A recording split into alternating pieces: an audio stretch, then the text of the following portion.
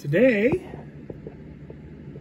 we're talking crested geckos. Now, crested geckos are a great first starter pet, although they are not really a hands-on animal. They can tolerate it sometimes. Depends on the animal, of course. Every animal is different. But those that are handled tend to lose their tails quite readily. And crested geckos actually are one of the species that do not grow their tail back. Now they're called crested or eyelash geckos. I don't know if you can see her eyes. See the eyelashes on them and the spikes along her back. That's why they're called the crested gecko, because of that crest across there, or eyelash gecko. They don't get that big. The biggest requirement for them, if you live where we do in Central California, is their temperature and humidity.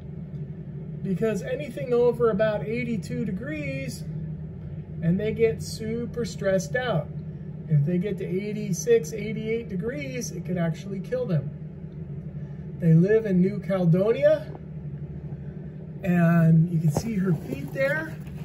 They have special toes that actually can grip and climb straight up glass. They're very cool that way. It's a very unique creature, a great pet for a first pet.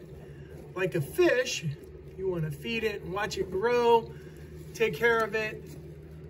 For kids that when you want to teach them about nature, but again, not really a hands-on animal. So this is an enclosure setup. It is 22 inches tall. And see, I've got a little thing set up there as a hide. Big tree branches, lots of leaves. They do live in the jungles.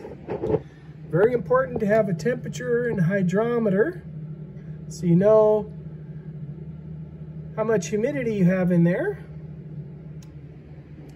But lots of foliage for them to feel safe and to hide out in.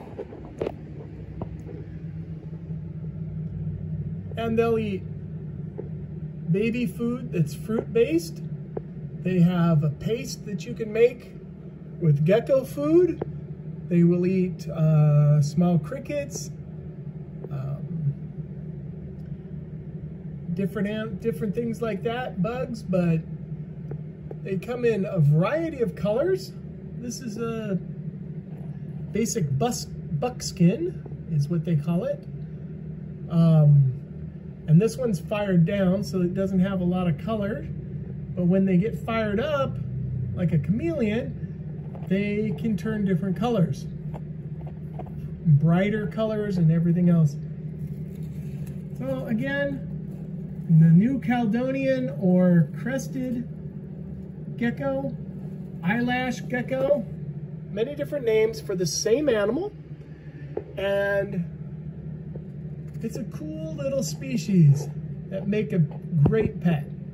Anyway, hit the like and subscribe button and follow us along on our adventures, because you never know what we're gonna find.